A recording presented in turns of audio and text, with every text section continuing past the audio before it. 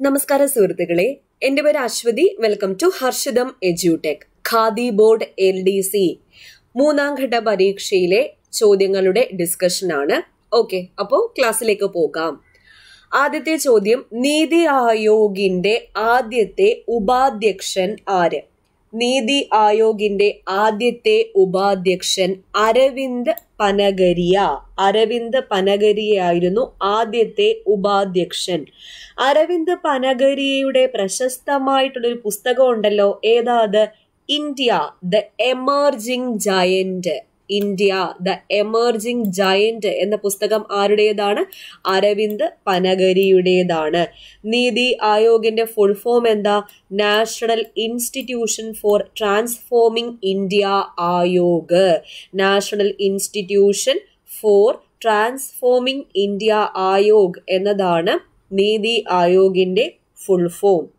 നീതി ആയോഗിന്റെ ചെയർമാൻ പ്രധാനമന്ത്രിയാണ്. ഇപ്പോ നരേന്ദ്രമോദി, ആദ്യത്തെ ചെയർമാനും നരേന്ദ്രമോദി ആയിരുന്നു. നീതി ആയോഗിന്റെ ആദ്യത്തെ ഉപാധ്യക്ഷൻ അരവിന്ദ് പനഗരിയ. അരവിന്ദ് പനഗരിയ. നീതി ആയോഗിന്റെ ആദ്യത്തെ CEO ആരായിരുന്നു? സിന്ധുശ്രീ ഖുള്ളർ. സിന്ധുശ്രീ ഖുള്ളർ ആയിരുന്നു നീതി ആയോഗിന്റെ ആദ്യത്തെ CEO. നീതി ആയോഗ് നിലവിൽ വന്നത് 2015 ജനുവരി 1-നാണ്. 2015 ജനുവരി 1 മുതൽ ഇന്ത്യൻ ആസൂത്രണ കമ്മീഷന് പകരമായിട്ടാണ് നീതി ആയോഗ് നിലവിൽ വന്നത്. ആസൂത്രണ കമ്മീഷന് പകരമായിട്ട് നിലവിൽ വന്ന സംവിധാനമാണ് നീതി ആയോഗ്. നീതി ആയോഗിന്റെ പ്രസന്റ് CEO ആരാ?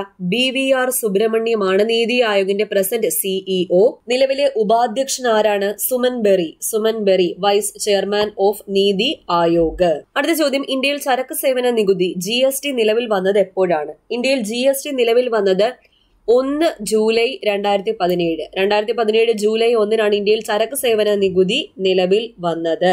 2017 ജൂലൈ 1-ന്. GST ഉദ്ഘാടനം ചെയ്തത് നരേന്ദ്രമോദിയും പ്രണബ് കുമാർ മുഖർജിയും ചേർന്നിട്ടാണ്. അപ്പൊ നമ്മുടെ ഹർഷിതം എഡ്യൂടെക് ആപ്പിൽ LDC LGS ക്ലാസ്സുകൾ നടന്നു വരികയാണ്.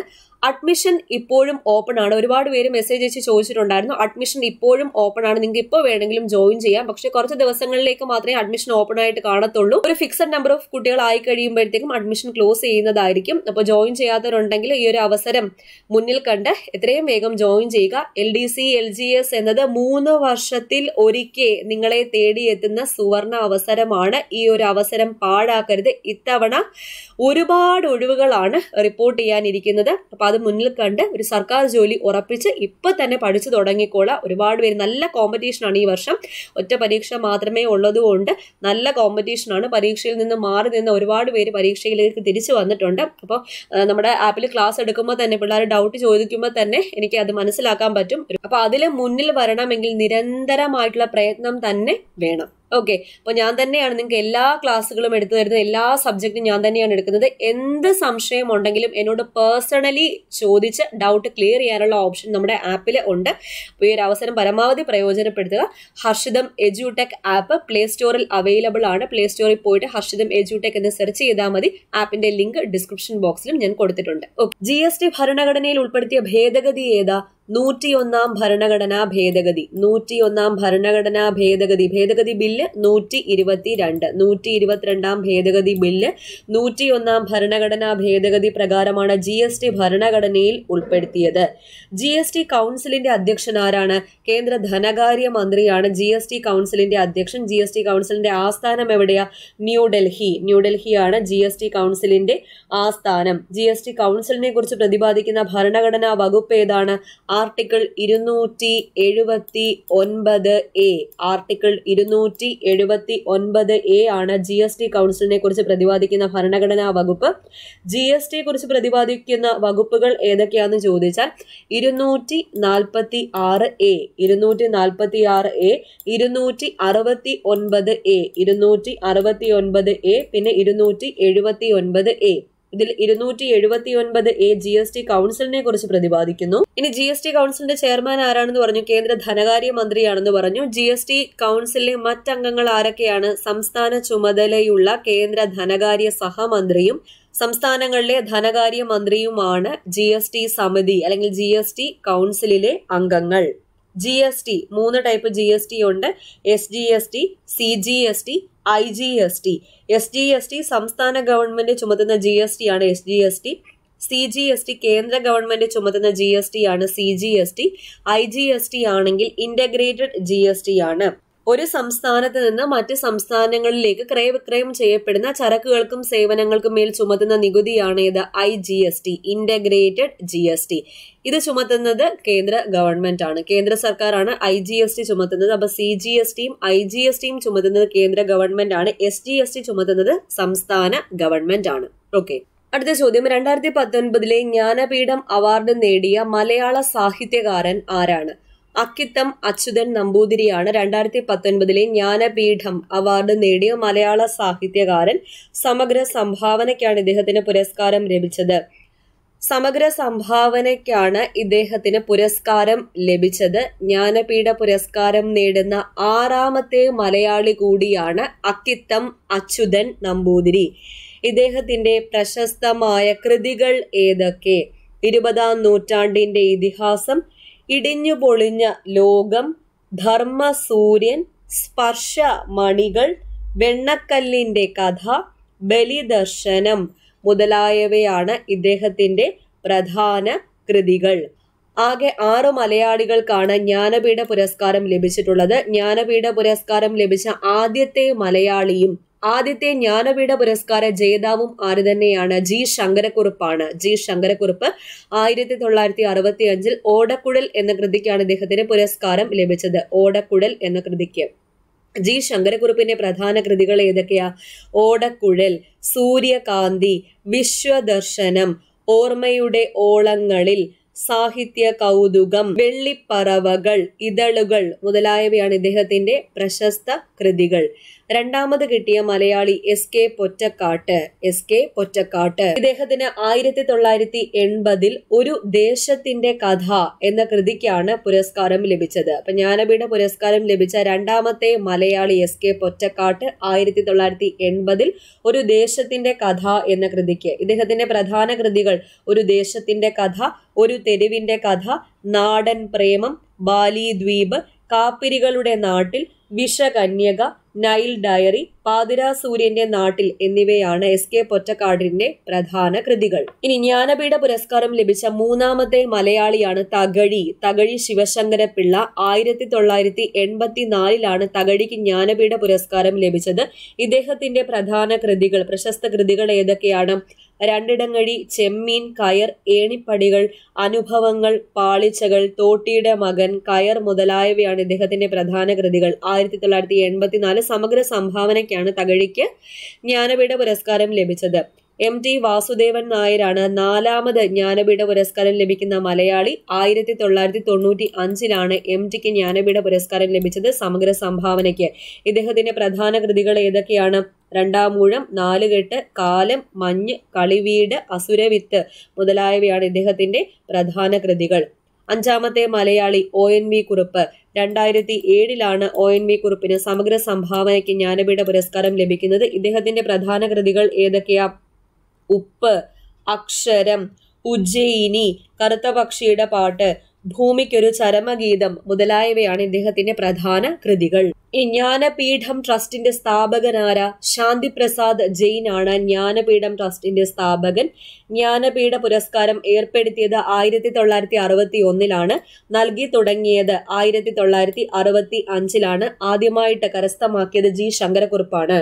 ആദ്യത്തെ ജ്ഞാനപീഠ പുരസ്കാര ജേതാവ് G. ശങ്കരക്കുറുപ്പ്. 11 ലക്ഷം രൂപയാണ് പുരസ്കാര തുക. 11 ലക്ഷം രൂപ.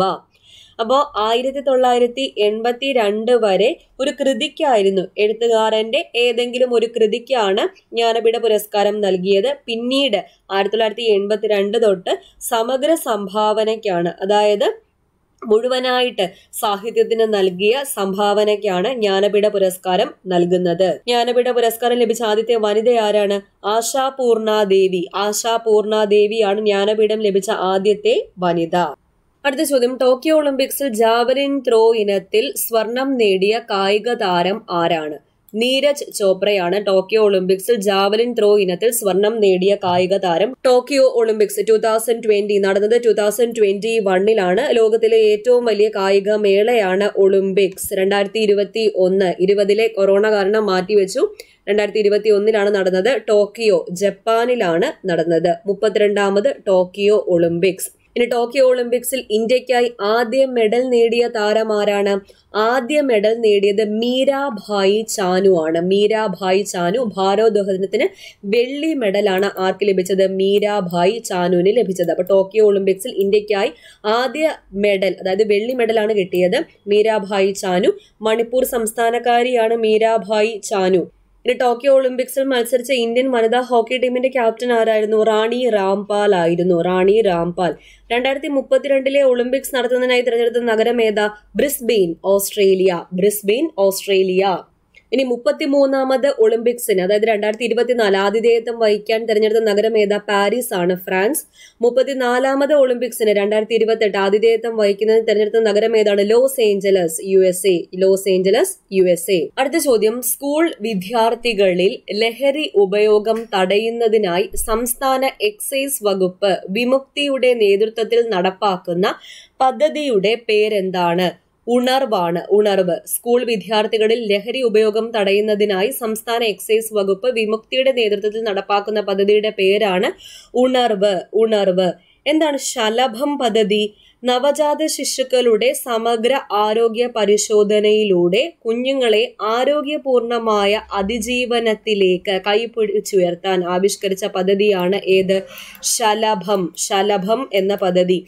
തല മുതൽ കാൽപാദം വരെയുള്ള സമഗ്രമായ ആരോഗ്യ പരിശോധന നവജാത ശിശുക്കളിൽ നടത്തുന്ന പദ്ധതി ഏതാണെന്ന് ചോദിച്ചാലും ശലഭമാണ്. ശലഭം. എന്താണ് വയോമിത്രം പദ്ധതി? 65 വയസ്സിന് മുകളിൽ പ്രായമുള്ളവർക്കുള്ള ആരോഗ്യ സാമൂഹിക പരിരക്ഷാ പദ്ധതിയാണ് വയോമിത്രം. വയോമിത്രം. ഇപ്പൊ ശലഭം പദ്ധതിയെ പറ്റി ഇങ്ങനെയും ചോദിക്കാം. കേരളത്തിൽ ആരോഗ്യ വകുപ്പ് നടത്തി വരുന്ന കോംപ്രഹെൻസീവ് ന്യൂബോൺ സ്ക്രീനിംഗ് പ്രോഗ്രാം ഏത് പേരിലാണ് അറിയപ്പെടുന്നത്? ശലഭം. കേരളത്തിൽ ആരോഗ്യ വകുപ്പ് നടത്തി വരുന്ന കോംപ്രഹെൻസീവ് ന്യൂബോൺ സ്ക്രീനിംഗ് പ്രോഗ്രാം ഏത് പേരിലാണ് അറിയപ്പെടുന്നത്? ശലഭം. അപ്പൊ സംസ്ഥാന സർക്കാരിന്റെ ആർദ്രം പദ്ധതിയുടെ ഭാഗമായി ആരോഗ്യ മേഖലയിൽ നടത്തി വരുന്ന ഏറ്റവും പുതിയ മാതൃക ഏത് എന്ന് ചോദിച്ചാലും കോംപ്രഹെൻസീവ് ന്യൂബോൺ സ്ക്രീനിംഗ് പ്രോഗ്രാം ആണ്, അഥവാ ശലഭം. ഇതിന്റെ പ്രധാന ലക്ഷ്യം എന്താണ്? ശിശു മാതൃമരണ നിരക്കുകൾ കുറയ്ക്കുക. ശലഭം പരിപാടിയുടെ പ്രധാന ലക്ഷ്യം എന്താണ്? ശിശു മാതൃമരണ നിരക്ക് കുറയ്ക്കുക എന്നുള്ളതാണ്.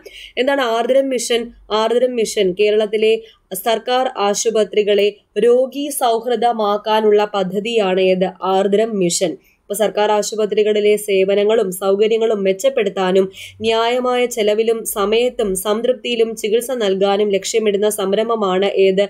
ആർദ്രം മിഷൻ. ആർദ്രം മിഷൻ. അപ്പൊ ആർദ്രം മിഷന്റെ ലക്ഷ്യങ്ങൾ എന്തൊക്കെയാണ്?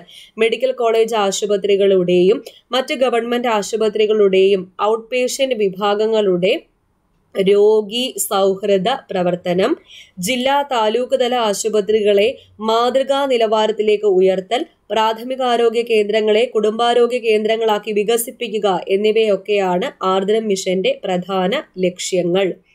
ഇനി സംസ്ഥാന ആരോഗ്യ ഏജൻസി കാരുണ്യ ആരോഗ്യ സുരക്ഷാ പദ്ധതിയുടെ എല്ലാവിധ പ്രവർത്തനങ്ങളും നടത്താനായി സർക്കാർ ആരംഭിച്ച സംവിധാനമാണ് സംസ്ഥാന ആരോഗ്യ ഏജൻസി. സംസ്ഥാന ആരോഗ്യ ഏജൻസി. ഇപ്പൊ സംസ്ഥാന സർക്കാർ പദ്ധതിയായ കാരുണ്യ ആരോഗ്യ സുരക്ഷാ പദ്ധതിയിലൂടെ എൻറോൾ ചെയ്യപ്പെട്ട എല്ലാ കുടുംബാംഗങ്ങൾക്കും സമഗ്രാരോഗ്യ സുരക്ഷ ഉറപ്പാക്കാൻ ലക്ഷ്യമിടുന്ന ഏജൻസി ഏതാണെന്ന് ചോദിച്ചാൽ സംസ്ഥാന ആരോഗ്യ ഏജൻസിയാണ്. സംസ്ഥാന ആരോഗ്യ ഏജൻസിയുടെ ആപ്തവാക്യം എന്താ? കരുതലിന്റെ കൈത്താങ്ങ്. കരുതലിന്റെ കൈത്താങ്ങ് എന്നതാണ് സംസ്ഥാന ആരോഗ്യ ഏജൻസിയുടെ ആപ്തവാക്യം. ഓർക്കുക. ഇനി എന്താണ് ആശ്വാസകിരണം പദ്ധതി? എപ്പോഴും ചോദിക്കാറുള്ള പദ്ധതിയാണ് ആശ്വാസകിരണം. പൂർണ്ണ ശയ്യാവലംബരായവരെ, അതായത് കിടപ്പ് രോഗികളെ പരിചരിക്കുന്നവർക്ക് നൽകുന്ന പ്രതിമാസ ധനസഹായ പദ്ധതിയാണ് ഏത്? ആശ്വാസകിരണം പദ്ധതി. ആശ്വാസകിരണം പദ്ധതി. എന്താണ് ഹങ്കർ ഫ്രീ സിറ്റി പദ്ധതി? ഹങ്കർ ഫ്രീ, പേരിൽ നിന്ന് തന്നെ കിട്ടും, ഹങ്കർ ഫ്രീ. അതായത് ഒരു നഗരത്തിലെ നിയുക്ത കേന്ദ്രങ്ങളിൽ പൊതുജനങ്ങൾക്ക് ദിവസത്തിൽ ഒരിക്കൽ ഉയർന്ന സബ്സിഡി നൽകുന്ന ഭക്ഷണം നൽകാൻ ലക്ഷ്യമിടുന്ന പദ്ധതിയാണ് ഇത്? Hunger free city. Hunger free city. ഒരു നഗരത്തിലെ നിയുക്ത കേന്ദ്രങ്ങളിൽ പൊതുജനങ്ങൾക്ക് ദിവസത്തിൽ ഒരിക്കൽ ഉയർന്ന സബ്സിഡി നൽകുന്ന ഭക്ഷണം നൽകാൻ ലക്ഷ്യമിടുന്ന പദ്ധതി ഏതാണെന്ന് ചോദിച്ചാൽ ഹങ്കർ ഫ്രീ സിറ്റിയാണ്. ഹങ്കർ ഫ്രീ സിറ്റി പരിപാടിക്ക് തിരഞ്ഞെടുത്ത ആദ്യത്തെ നഗരം ഏതാണ്? കോഴിക്കോടാണ്. കോഴിക്കോട്, ഓർക്കുക, കോഴിക്കോട്. അടുത്ത ചോദ്യം, താഴെ കൊടുത്തിരിക്കുന്ന പ്രസ്താവനകളിൽ കിഴക്കൻ തീര സമതലവുമായി ബന്ധപ്പെട്ട ശരിയായ പ്രസ്താവനകൾ ഏതൊക്കെയാണ്? കിഴക്കൻ തീര സമതലവുമായി ബന്ധപ്പെട്ട ശരിയായ പ്രസ്താവനകൾ: ഡെൽറ്റകൾ കാണപ്പെടുന്നു, സുന്ദര വനപ്രദേശം മുതൽ കന്യാകുമാരി വരെ സ്ഥിതി ചെയ്യുന്നു. 3ഉം 4ഉമാണ് കറക്റ്റ്. താരതമ്യേന വീതി കൂടുതലാണ് കിഴക്കൻ തീര സമതലത്തിന്. അറബിക്കടലിനും പശ്ചിമഘട്ടത്തിനും ഇടയിലായിട്ടല്ല സ്ഥിതി ചെയ്യുന്നത്. പൂർവ്വഘട്ടത്തിനും ബംഗാൾ ഉൾക്കടലിനും ഇടയിലായിട്ടാണ് കിഴക്കൻ തീര സമതലം സ്ഥിതി ചെയ്യുന്നത്. അപ്പൊ ഈ രണ്ട് പ്രസ്താവനയും തെറ്റാണ്. ഡെൽറ്റകൾ കാണപ്പെടുന്നു ശരി, സുന്ദര വനപ്രദേശം മുതൽ കന്യാകുമാരി വരെ സ്ഥിതി ചെയ്യുന്നു, അത് രണ്ടും ശരിയാണ്. ഈ ചോദ്യം വന്നിരിക്കുന്നത് 10th സ്റ്റാൻഡേർഡ് ജോഗ്രഫി വൈവിധ്യങ്ങളുടെ ഇന്ത്യ എന്ന ചാപ്റ്ററിൽ നിന്നാണ്. അപ്പോൾ ആ ചാപ്റ്ററിൽ പടിഞ്ഞാറൻ തീര സമതലവും കിഴക്കൻ തീര സമതലവും തമ്മിലുള്ള ഒരു കമ്പാരിസൺ തന്നിട്ടുണ്ട്. പടിഞ്ഞാറൻ തീര സമതലം എന്നാൽ അറബിക്കടലിനും പശ്ചിമഘട്ടത്തിനും ഇടയിലായിട്ടാണ് സ്ഥിതി ചെയ്യുന്നത്. അറബിക്കടലിനും പശ്ചിമഘട്ടത്തിനും ഇടയിലായിട്ട് സ്ഥിതി ചെയ്യുന്നു. കിഴക്കൻ തീര സമതലത്തെ പറ്റിയാണ് നമുക്ക് ചോദ്യം വന്നിരിക്കുന്നത്. അത് ബംഗാൾ ഉൾക്കടലിനും പൂർവ്വഘട്ടം അതായത് ഈസ്റ്റേൺ ഘട്ടിനും ഇടയിലാണ് കിഴക്കൻ തീര സമതലം സ്ഥിതി ചെയ്യുന്നത്. ഇവിടെ കണ്ടോ, വീതി കൂടുതലാണ്. അപ്പൊ താരതമ്യേന വീതി കൂടുതലാണ്. നമ്മുടെ ഓപ്ഷനിൽ വീതി കുറവാണ് എന്നല്ലേ തന്നിരുന്നത്, അത് തെറ്റാണ്. വീതി കൂടുതലാണ്. സുന്ദര വനപ്രദേശം മുതൽ കന്യാകുമാരി വരെ തന്നിട്ടുണ്ടായിരുന്നു. കോറമണ്ടൽ തീര സമതലം, വടക്കൻ സർക്കാർസ് തീര സമതലം എന്നിങ്ങനെയാണ് കിഴക്കൻ തീര സമതലത്തെ തിരിച്ചിരിക്കുന്നത്. അപ്പൊ കിഴക്കൻ തീര സമതലത്തെ എങ്ങനെയൊക്കെയാ തിരിച്ചിരിക്കുന്നത്? കോറമണ്ടൽ തീര സമതലം എന്നും വടക്കൻ സർക്കാർസ് തീര സമതലം എന്നുമാണ് കിഴക്കൻ തീര സമതലത്തെ തിരിച്ചിരിക്കുന്നത്. ഡെൽറ്റ രൂപീകരണം നടക്കുന്നു, അത് ഓപ്ഷനിൽ തന്നിട്ടുണ്ടായിരുന്നു. ഡെൽറ്റ രൂപീകരണം നടക്കുന്നു. ഇനി പടിഞ്ഞാറൻ തീര സമതലത്തിലേക്ക് വന്നാൽ അറബിക്കടലിനും പശ്ചിമഘട്ടത്തിനും ഇടയിലായിട്ടാണ് സ്ഥിതി ചെയ്യുന്നത്. റാൻ ഓഫ് കച്ച് മുതൽ കന്യാകുമാരി വരെയാണ് എക്സ്റ്റെൻഡ് ചെയ്തിരിക്കുന്നത്. റാൻ ഓഫ് കച്ച് മുതൽ കന്യാകുമാരി വരെ, റാൻ ഓഫ് കച്ച് മുതൽ കന്യാകുമാരി വരെയാണ് എക്സ്റ്റെൻഡ് ചെയ്തിരിക്കുന്നത്. ഗുജറാത്ത് തീര സമതലം, കൊങ്കൺ തീര സമതലം, മലബാർ തീര സമതലം എന്നിങ്ങനെ തിരിക്കാം. ഗുജറാത്ത് തീര സമതലം, കൊങ്കൺ തീര സമതലം, മലബാർ തീര സമതലം എന്ന പടിഞ്ഞാറൻ തീര സമതലത്തെ തിരിക്കാം. അപ്പൊ കേരളം ഉൾപ്പെടുന്നത് എവിടെയാണ്? കേരളം ഉൾപ്പെടുന്നത് പടിഞ്ഞാറൻ തീര സമതലത്തിലാണ്. കായലുകളും അഴിമുഖങ്ങളും കാണപ്പെടുന്നത് എവിടെ? പടിഞ്ഞാറൻ തീര സമതലത്തിലാണ് കായലുകളും അഴിമുഖങ്ങളും കാണപ്പെടുന്നത്. ഓർത്തിരിക്കുക. അടുത്ത ചോദ്യം, ഇന്ത്യയിലെ ഏറ്റവും ഉയരം കൂടിയ കൊടുമുടി ഏതാണ്? Mount K2. മൗണ്ട് K2 അഥവാ ഗോഡ്വിൻ ഓസ്റ്റിൻ ആണ് ഇന്ത്യയിലെ ഏറ്റവും ഉയരം കൂടിയ കൊടുമുടി. ഇതും വൈവിധ്യങ്ങളുടെ ഇന്ത്യ എന്ന ചാപ്റ്ററിൽ കൊടുത്തിട്ടുണ്ട്. ഇന്ത്യയിലെ ഏറ്റവും ഉയരമുള്ള കൊടുമുടി ഏതാണ്? മൗണ്ട് K2 അഥവാ ഗോഡ്വിൻ ഓസ്റ്റിൻ. ഉയരം ഇവിടെ മിസ്റ്റേക്ക് ആയിട്ടാണ് തന്നിരിക്കുന്നത്. 8611 മീറ്റർ ആണ് ഉയരം. 8611 മീറ്റർ ആണ് മൗണ്ട് K2 അല്ലെങ്കിൽ ഗോഡ്വിൻ ഓസ്റ്റിന്റെ ഉയരം. ഇപ്പോൾ ട്രാൻസ് ഹിമാലയത്തിന്റെ ഭാഗമായ കാരക്കോറം നിരകളിലാണ് മൗണ്ട് K2 സ്ഥിതി ചെയ്യുന്നത്. PSC 1 മാർക്ക് ചോദ്യം. ഇന്ത്യയിലെ ഏറ്റവും ഉയരം കൂടിയ കൊടുമുടിയായ മൗണ്ട് K2 സ്ഥിതി ചെയ്യുന്നത് കാരക്കോറം പർവ്വത നിരയിലാണ്. മൗണ്ട് K2വിന്റെ മറ്റൊരു പേരാണ് ഗോഡ്വിൻ ഓസ്റ്റിൻ. മൗണ്ട് K2 സ്ഥിതി ചെയ്യുന്നത് പാക് ഒക്കുപൈഡ് കാശ്മീരിലാണ്. അതായത് പാക് അധിനിവേശ കാശ്മീരിലാണ് മൗണ്ട് K2 സ്ഥിതി ചെയ്യുന്നത്. അപ്പൊ പൂർണ്ണമായും ഇന്ത്യയിൽ സ്ഥിതി ചെയ്യുന്ന ഏറ്റവും ഉയരമുള്ള കൊടുമുടി ഏതാന്ന് ചോദിച്ചാൽ അത് കാഞ്ചൻജംഗയാണ്. സിക്കിമിൽ സ്ഥിതി ചെയ്യുന്ന കാഞ്ചൻജംഗയാണ് പൂർണ്ണമായും ഇന്ത്യയിൽ സ്ഥിതി ചെയ്യുന്ന ഏറ്റവും ഉയരം കൂടിയ കൊടുമുടി. ഇനി മൗണ്ട് K2 ലോകത്തിലെ ഏറ്റവും ഉയരം കൂടിയ രണ്ടാമത്തെ കൊടുമുടി ഏതാണെന്ന് ചോദിച്ചാലും, ഇന്ത്യൻ ഉപഭൂഖണ്ഡത്തിലെ ഏറ്റവും വലിയ രണ്ടാമത്തെ കൊടുമുടി ഏതാണെന്ന് ചോദിച്ചാലും മൗണ്ട് K2 ആണ്. Mount K2. ദാബ്സാങ് എന്ന പേരിൽ അറിയപ്പെടുന്ന പർവ്വതനിര ഏതാണ്? Mount K2. ഇനി ഓപ്ഷൻ എ മൗണ്ട് എവറസ്റ്റ്. ലോകത്തിലെ ഏറ്റവും ഉയരം കൂടിയ കൊടുമുടിയാണ് മൗണ്ട് എവറസ്റ്റ്. മൗണ്ട് എവറസ്റ്റിന്റെ ഉയരം എത്രയാണ്? 8848.86 മീറ്റർ. 8848.86 മീറ്റർ ആണ് മൗണ്ട് എവറസ്റ്റിന്റെ ഉയരം. മൗണ്ട് എവറസ്റ്റ് സ്ഥിതി ചെയ്യുന്ന രാജ്യം ഏതാ? നേപ്പാളിലാണ് മൗണ്ട് എവറസ്റ്റ് സ്ഥിതി ചെയ്യുന്നത്. മൗണ്ട് എവറസ്റ്റ് നേപ്പാളിൽ അറിയപ്പെടുന്നത് ഏത് പേരിലാണ്? സാഗർമാത എന്ന പേരിലാണ് അറിയപ്പെടുന്നത്. എവറസ്റ്റ് കൊടുമുടി സ്ഥിതി ചെയ്യുന്ന ദേശീയോദ്യാനവും ഏത് തന്നെയാണ്? സാഗർമാത ദേശീയോദ്യാനമാണ്. സാഗർമാത ദേശീയോദ്യാനം. എവറസ്റ്റ് ദിനം എന്നാണ്? മെയ് മാസം 29 എവറസ്റ്റ് ദിനം. ലോകത്തിലെ ഏറ്റവും ഉയരം കൂടിയ മൂന്നാമത്തെ കൊടുമുടിയാണ് ഏത്? കാഞ്ചൻജംഗ. ലോകത്തിലെ ഏറ്റവും ഉയരം കൂടിയ മൂന്നാമത്തെ കൊടുമുടി. പൂർണ്ണമായും ഇന്ത്യയിൽ സ്ഥിതി ചെയ്യുന്ന ഏറ്റവും ഉയരം കൂടിയ കൊടുമുടി ഏതാണെന്ന് ചോദിച്ചാലും കാഞ്ചൻജംഗയാണ്. കാഞ്ചൻജംഗ സ്ഥിതി ചെയ്യുന്ന സംസ്ഥാനം സിക്കിമാണ്. കാഞ്ചൻജംഗ സ്ഥിതി ചെയ്യുന്ന സംസ്ഥാനം സിക്കിമാണ്. കാഞ്ചൻജംഗയുടെ ഉയരം NCERT-യിൽ കൊടുത്തിട്ടുണ്ട് 8598 മീറ്റർ ആണ്. 8598 മീറ്റർ ആണ് കാഞ്ചൻജംഗയുടെ ഉയരം. കാഞ്ചൻജംഗ സ്ഥിതി ചെയ്യുന്നത് ഹിമാദ്രിയിലാണ്. അപ്പൊ ഹിമാദ്രിയിലെ ഉയരം കൂടിയ രണ്ടാമത്തെ കൊടുമുടി ഏതാണെന്ന് ചോദിച്ചാലും കാഞ്ചൻജംഗയാണ്. ഇനി നന്ദാദേവി, പൂർണ്ണമായും ഇന്ത്യയിൽ സ്ഥിതി ചെയ്യുന്ന ഉയരം കൂടിയ രണ്ടാമത്തെ കൊടുമുടി ഏതാണെന്ന് ചോദിച്ചാൽ നന്ദാദേവിയാണ്. നന്ദാദേവി പൂർണ്ണമായും ഇന്ത്യയിൽ സ്ഥിതി ചെയ്യുന്ന ഉയരം കൂടിയ രണ്ടാമത്തെ കൊടുമുടി ഏതാണ്? നന്ദാദേവി. നന്ദാദേവി ഏത് സംസ്ഥാനത്താണ്? ഉത്തരാഖണ്ഡിലാണ് നന്ദാദേവി സ്ഥിതി ചെയ്യുന്നത്. അടുത്ത ചോദ്യം, ഉപദ്വീപീയ നദികളിൽ ഏറ്റവും നീളം കൂടിയ നദി ഏത്? ഉപദ്വീപീയ നദികളിൽ ഏറ്റവും നീളം കൂടിയ നദി ഗോദാവരിയാണ്. ഉപദ്വീപീയ നദികളിൽ ഏറ്റവും നീളം കൂടിയ നദി ഗോദാവരി. ഇതും വൈവിധ്യങ്ങളുടെ ഇന്ത്യ എന്ന ചാപ്റ്ററിൽ തന്നെയുണ്ട്. ഉപദ്വീപീയ നദികളിൽ ഏറ്റവും നീളം കൂടിയ നദി ഏതാണ്? ഗോദാവരി. ഉപദ്വീപീയ നദികൾ ഏതൊക്കെയാണ്? ഗോദാവരി, മഹാനദി, കൃഷ്ണ, കാവേരി, നർമ്മദ, താപ്തി. അപ്പൊ ഉപദ്വീപീയ നദികളിൽ ഏറ്റവും നീളം കൂടിയ നദി ഏതാണ്? ഗോദാവരിയാണ്. ഗോദാവരി ടെക്സ്റ്റിൽ തന്നെയുണ്ട്. മിക്ക ഉപദ്വീപീയ നദികളിലും വെള്ളച്ചാട്ടം സാധാരണമാണ്. കർണാടകത്തിലെ ശരാവതി നദിയിലുള്ള ജോഗ് ഫാൾസിന്റെ ഉയരം 225 മീറ്റർ. ജോഗ് ഫാൾസ് വെള്ളച്ചാട്ടത്തിന്റെ ഉയരം എത്രയാണ്? 225 മീറ്റർ. ജോഗ് ഫാൾസ് സ്ഥിതി ചെയ്യുന്നത് ശരാവതി നദിയിലാണ്. ജോഗ് ഫാൾസ് സ്ഥിതി ചെയ്യുന്നത് കർണാടക ശരാവതി നദി. ഇനി മഹാനദി, ഗോദാവരി, കൃഷ്ണ, കാവേരി, നർമ്മദ, താപ്തി എന്നിവയാണ് ഉപദ്വീപീയ നദികൾ. ഉപദ്വീപീയ നദികൾ എന്നാൽ ഉപദ്വീപീയ പീഠഭൂമിയിലെ ഉയർന്ന പ്രദേശങ്ങളിൽ നിന്ന് ഉത്ഭവിക്കുന്ന നദികൾ. ടെക്സ്റ്റിൽ തന്നിരിക്കുന്നത് മൈക്കല നിരകൾ മധ്യപ്രദേശ് എന്നാണ്. ശരിക്കും മഹാനദി ഉത്ഭവിക്കുന്നത് സിഹാവ അമർകണ്ഠ കൊടുമുടിയിലാണ്, ഛത്തീസ്ഗഡ് ആണ്.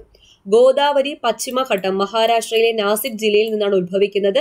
കൃഷ്ണ മഹാരാഷ്ട്രയിലെ മഹാബലേശ്വർ കുന്നുകൾ, മഹാബലവാനായ കൃഷ്ണൻ എന്നോർത്താൽ മതി. അപ്പൊ മഹാബലേശ്വർ കുന്നുകൾ കൃഷ്ണ നദി എന്ന് കിട്ടും, പശ്ചിമഘട്ടം. കാവേരി പശ്ചിമഘട്ടത്തിലെ ബ്രഹ്മഗിരി നിരകളിൽ നിന്നാണ് ഉത്ഭവിക്കുന്നത്, കർണാടകം. നർമ്മദ നദി ഉത്ഭവിക്കുന്ന കറക്റ്റ് സ്ഥാനം പറഞ്ഞാൽ അമർകണ്ഠ കുന്നിലെ മൈക്കല പർവ്വത നിരയാണ്, ഛത്തീസ്ഗഡ് അല്ല, മധ്യപ്രദേശ്. താപ്തി നദി ഉത്ഭവിക്കുന്നത് മുൾത്തായ് പീഠഭൂമി, മധ്യപ്രദേശിലെ ബൈത്തുൽ ജില്ലയിലാണ്, ബൈത്തുൽ ജില്ല. നർമ്മദ, താപ്തി എന്നീ നദികൾ പടിഞ്ഞാറോട്ടൊഴുകുന്ന ഉപദ്വീപീയ നദികളാണ്. അപ്പൊ പടിഞ്ഞാറോട്ടൊഴുകുന്ന ഉപദ്വീപീയ നദികൾ ഏതൊക്കെയാണ്? നർമ്മദ, താപ്തി. ഇവ പടിഞ്ഞാറോട്ടൊഴുകി ഏത് കടലിലാണ് പതിക്കുന്നത്? അറബിക്കടലിലാണ് പതിക്കുന്നത്. അറബിക്കടലിലാണ് നർമ്മദയും താപ്തിയും പതിക്കുന്നത്. ബാക്കി ഉപദ്വീപീയ നദികൾ കിഴക്കോട്ടൊഴുകുന്നവയാണ്. മഹാനദി, ഗോദാവരി, കൃഷ്ണ, കാവേരി എന്നിവ കിഴക്കോട്ടൊഴുകുന്ന ഉപദ്വീപീയ നദികളാണ്. കിഴക്കോട്ടൊഴുകി ബംഗാൾ ഉൾക്കടലിലാണ് ഇവ പതിക്കുന്നത്. ബേ ഓഫ് ബംഗാൾ ഉൾക്കടലിലാണ് മഹാനദി, ഗോദാവരി, കൃഷ്ണ, കാവേരി എന്നീ നദികൾ പതിക്കുന്നത്. ഓക്കെ, അപ്പൊ ഇത്രയും ക്വസ്റ്റ്യൻസ് ആണ് ഇന്ന് ഡിസ്കസ് ചെയ്തത്. മനസ്സിലായി എന്ന് വിചാരിക്കുന്നു. ഈ അവസാനം പറഞ്ഞ ക്വസ്റ്റ്യൻസ് ഒക്കെ വൈവിധ്യങ്ങളുടെ ഇന്ത്യ എന്ന ചാപ്റ്ററിൽ നിന്നാണ് വന്നിരിക്കുന്നത്. അപ്പൊ ആ ചാപ്റ്റർ നന്നായിട്ട് തന്നെ ഒന്ന് നോക്കി റിവിഷൻ ചെയ്തിട്ട് പോവുക. ഓക്കെ, അപ്പൊ എല്ലാവർക്കും ഓൾ ദ ബെസ്റ്റ്. പരീക്ഷ നന്നായിട്ട് എഴുതിയിട്ട് വരിക. 4ാമത്തെ ഘട്ടം.